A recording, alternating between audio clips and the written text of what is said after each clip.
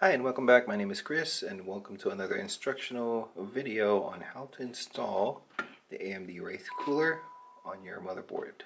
Now, given some situations where the coolers need to be replaced, this will be a perfect guide on installing it and what you need to know when you do. So let's start with the motherboard. Well, if you still have your old cooler on it, simple, basically take the 4 screws out. They're usually going to be the smaller,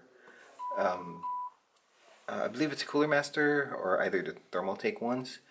But in the event that your system is using a more powerful processor that runs hot, for example, this is the 2700X, we are going to need to change to a beefier cooler than what's installed in your system. So once you get the old heatsink out, then you should be left with the back plate, and it's usually going to be situated about here, like that. So you can see the standoffs for them right here. Once you've done that, like I said, I'm doing this on a bare board, so it might be a little more challenging once you're doing this inside the case. But with the replacement cooler set, you'll be provided with the AMD Wraith cooler. 2 of the mounting brackets right here, and 4 of the mounting screws, which I already conveniently have placed on here. Basically, you can just set the screws on top of those standoffs from the back plate, screw them in right here. I forgot to mention, your kit will also include a small tube of thermal compound, so you can clean up this old one with a paper towel and some isopropyl alcohol, just to make sure there's no leftovers from the previous one that are dried up. Here we go. Once we got those brackets installed, make sure they're really secured down there in place.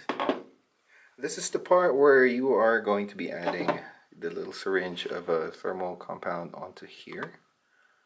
So just make a little pea-sized blob on there, and that'll spread evenly once you install the heatsink.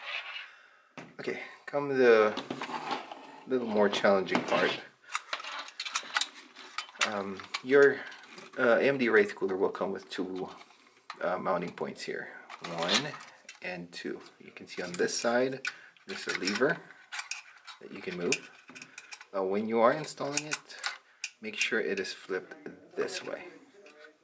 Okay, that will give the most length for this bracket to mount onto the hooks here on this one. So just to give you a quick view of how it hooks in, let me zoom in. Remember, you already put your thermal compound here, so don't touch it. Also, at some instances, the heatsink most of the time, depending, will have like a pre-applied thermal compound on it, so you may not have to put that one there.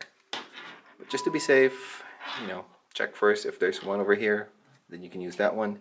If it's a clean copper surface, you can put the thermal compound on the processor.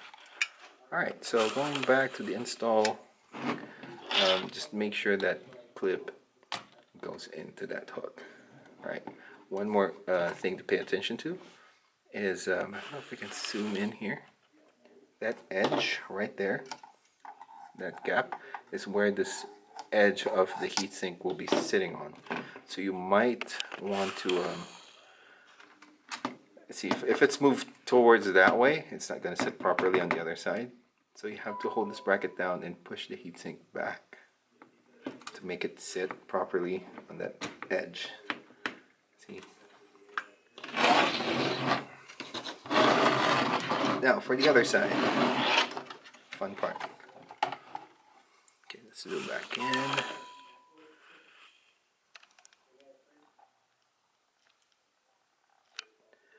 Okay, alright, for this part, like I said, make sure that the lever is moved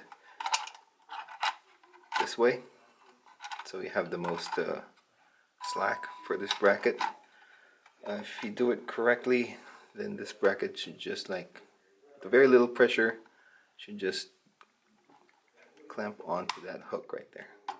Easy. So make sure everything's seated down properly, and once you're done with that, this little bracket now will move. You see when I flip it this way, it puts pressure. The shape of this puts pressure on this part right here and pulls the whole thing up and the heatsink down. So watch carefully, flip it towards that side. If it gets too stiff, don't worry, it's not going to do anything. Alright, once you got that done, you have now installed your AMD Wraith cooler on your motherboard. Take the fan header, find your CPU fan header right here, plug it in. Depending on where it is in your board, you may want to like route this cable back here and down there just to tuck it in. And there we have it. We have now installed the AMD Wraith cooler on your motherboard. That's pretty much it. Power on your system, check your temperatures, make sure they are within margin of errors or way below the rated temperature that is set for your processor. And that is it. This has been Chris. I hope this video helped you out. We'll see you on the next troubleshooting video.